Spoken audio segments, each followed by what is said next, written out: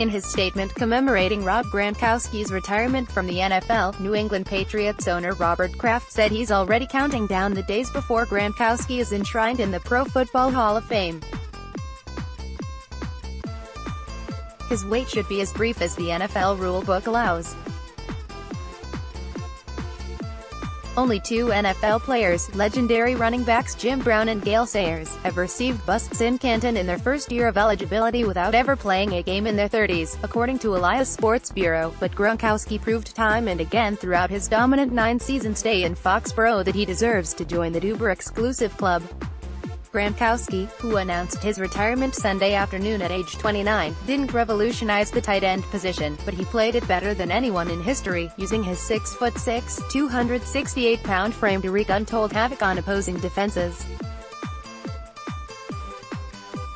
When healthy, he was practically uncoverable. And when he wasn't posterizing defensive backs and blowing past linebackers, he was throwing his weight around as the best blocking tight end of his era.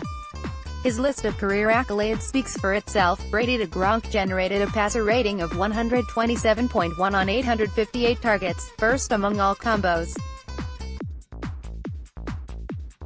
Oh, and when the defense blitzed, it went to 144.6, also first. George Charori at PFF_George, March 24, 2019. Rob Gronkowski retires as the all-time leader among TDs and yards per game, 68.3, TDs per game, 0.69, yards per target, 9.9 since 1992. Gronk also ranks 8th best in receptions per game, 4.5, and 4th best in YPR, 15.1. Graham Barfield at Gramberfield, March 24, 2019. Not included in that tally, Gronkowski also caught more touchdown passes over the course of his career than any player in football, regardless of position. He hauled in 79 from 2010 to 2018, 5 more than second-place Antonio Brown. Jimmy Graham, 71, and Antonio Gates, 57, are the only other tight ends with 50+. Speaking of exclusive company, only 2 players in history had more touchdown receptions before their 30th birthday than Gronkowski did, per ESPN Sports. And though the various back and ankle and knee and arm injuries fast-tracked his retirement, diminished his overall numbers, hurt his typically unshakable morale and hamstrung the Patriots' offense at times, there's no sense of squandered potential when looking back at his time in New England. He was the best. End of story.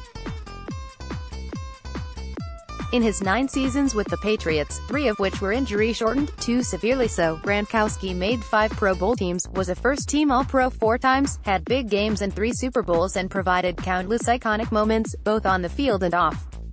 From Yo Soy Fiesta, to throwing Sergio Brown out of the club, destroying Sean Davis in Pittsburgh, to putting the Patriots on his back in Denver, shotgunning beers in a Minions hat at the Super Bowl parade, to beating his hometown Buffalo Bills for his cherished 69th touchdown, Gronkowski's place in Pat's lore was long ago secured. And while his final, injury-plagued season represented a step back from his All-Pro 2017 campaign, Gronkowski still managed to deliver once the calendar flipped to January. His divisional round performance against the Los Angeles Chargers was a masterclass in run blocking, with a vintage 25-yard rumble mixed in for good measure.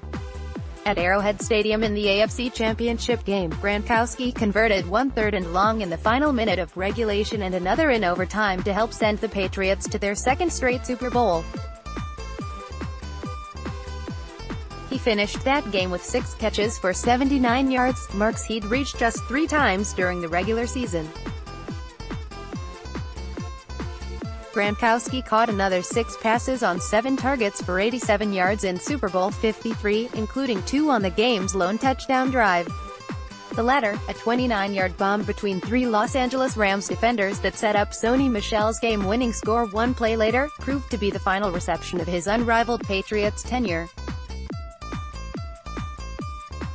When it comes to crunch time, a smiling Gronkowski said after that game, championship t-shirts stretched over his shoulder pads, "I always find a way." Gronkowski called his final season the most satisfying of his career. It was a fitting end for one of the NFL's all-time greats. thumbnail photo via Matthew Emmons, USA Today Sports Images.